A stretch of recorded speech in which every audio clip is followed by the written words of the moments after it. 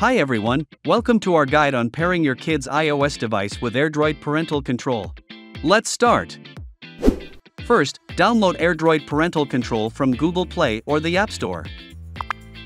Then sign in to your AirDroid account. Select Mine as a parent and click Agree to proceed. You'll see a binding page with a QR code and a pairing code. Use your child's iOS device to scan the QR code or enter the URL in a browser. Here, we scan the QR code to download AirDroid Kids as an example.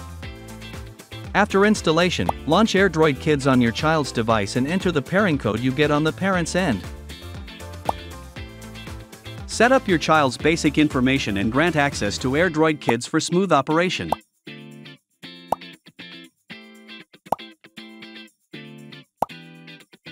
To unlock more features, you'll need to use a USB cable and computer to enable Supervision mode. First, on your computer, go to the URL shown to download AirDroid Parental Connector. Open AirDroid Parental Connector. Connect your child's iOS device to your computer via USB. And tap Trust on the iOS device. Select Enable Supervision mode in the AirDroid Parental Connector. Enter the pairing code from your AirDroid Parental Control app and follow the on-screen instructions. Once completed, the device will restart. A white loading bar may appear. This is normal.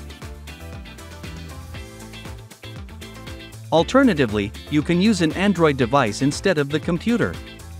Connect via USB likewise and enable Supervision mode on AirDroid Parental Connector. Now you can remotely manage and supervise your child's iOS device directly from your phone.